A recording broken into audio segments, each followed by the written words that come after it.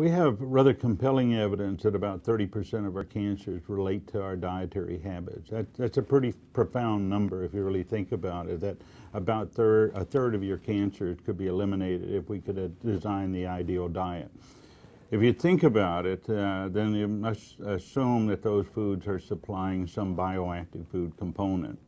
Those are often taken in the form of dietary supplements. And while there is some logic of consuming those dietary supplements to prevent a nutritional inadequacy, a deficiency in other words, we really don't know enough about those isolated compounds and how they really inhibit cancer, or if they in fact do inhibit cancer. The best evidence is actually with foods, and it possibly is because those foods supply more than one individual component. So it may be multiple components in the same food item, a tomato for example, that would offer some real benefits where lycopene by itself may not offer as many benefits. Here at the National Cancer Institute, we're spending a fair amount of time understanding nutrigenomics. What that really means is the interactions between what you eat and your genes.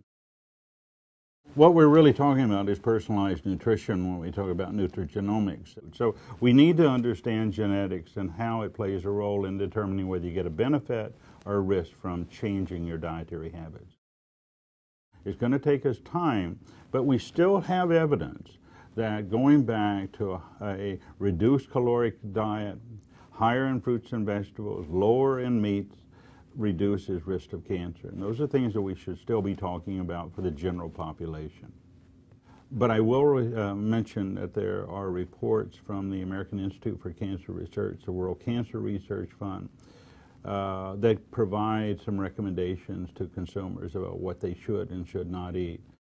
We are doing a number of clinical intervention studies to examine the benefits of either foods, change in fruit and vegetable consumption, for example, or isolated components such as omega-3 fatty acids from fish. We're going to have to look at, obviously, the quantity needed to bring about a response, the duration to bring about a response, and how genetics influences that overall response. I think there's a lot of excitement about nutrition. I think it is an area that somehow we have thought is very simple, but it is not very simple. We need to spend a lot more time understanding what these foods are doing and under what circumstances, and I think we're headed for a bright future for doing so.